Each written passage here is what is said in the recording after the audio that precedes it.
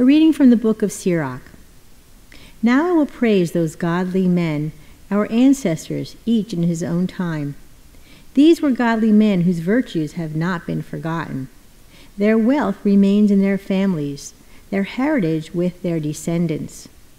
Through God's covenant, and then their family endures, their posterity for their sake. And for all time their progeny will endure. Their glory will never be blotted out. Their bodies are peacefully laid away, but their name lives on and on. At gatherings their wisdom is retold, and the assembly proclaims their praise. The word of the Lord. Thanks be to God. The responsorial psalm is, God will give him the throne of David, his father. God will give him the throne of David, his father. The Lord swore to David a firm promise from which he will not withdraw.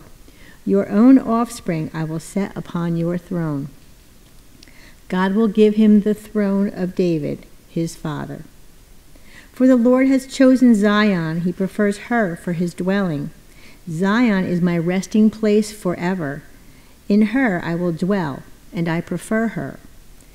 God will give him the throne of David, his father. In her I will make a horn to sprout forth from David. I will place a lamp for my anointed.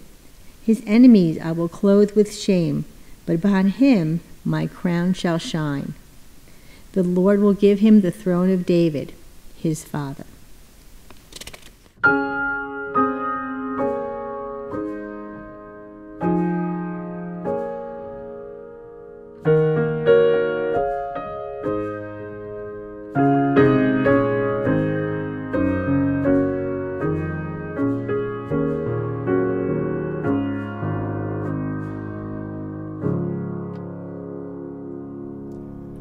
Good morning, everyone. Monday, July 26th, Matthew has this to say.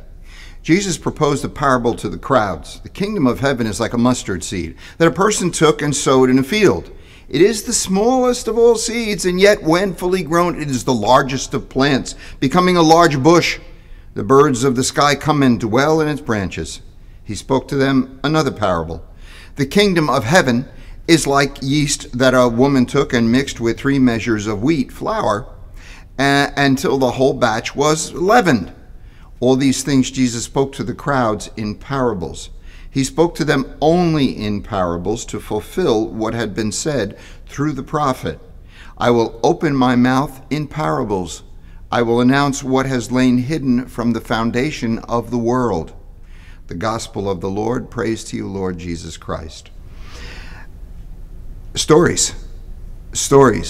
That's one thing that I always try to pepper my sermons with, and I know it works because everyone wants to hear a story. And there's an art to it. We must be able to tell a story that has a point, that captures people's interest, and that in the end leaves them a little enriched about life and about themselves.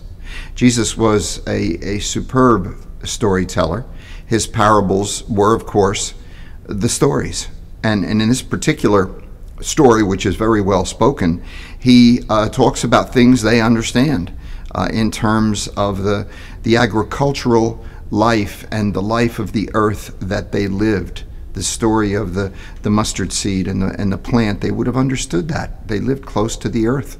The way that they farmed and grew the food that they ate tells them the parable of the yeast and the leavened bread. They would have understood that because everyone in those days, they had to make their own bread. And there's so many other parables that Jesus spoke about.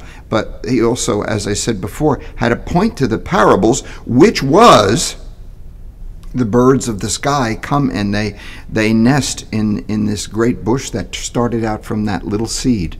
Jesus planted seeds of faith in every single heart of the people he spoke to, and it grew into a life-changing direction for them. And it has for all of us.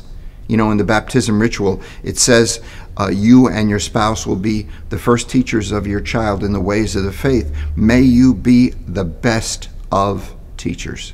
May you be the best of teachers. They plant that little seed of faith after the baptism, and hopefully it will grow into a life of faith. And of course, the same thing with the leavened bread and with the yeast and the dough rising. Same thing. You start out with this small little kind of compact mass, and then you knead it together and watch what happens.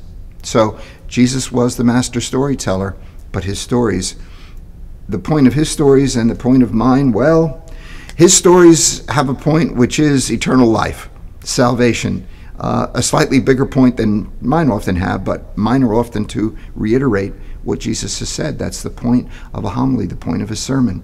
So there you have it, my friends. Nurture the seed of faith that's planted in your hearts, that it may continue to provide you with a lifetime of faith, journeying with Christ. Take care, and I'll see you tomorrow.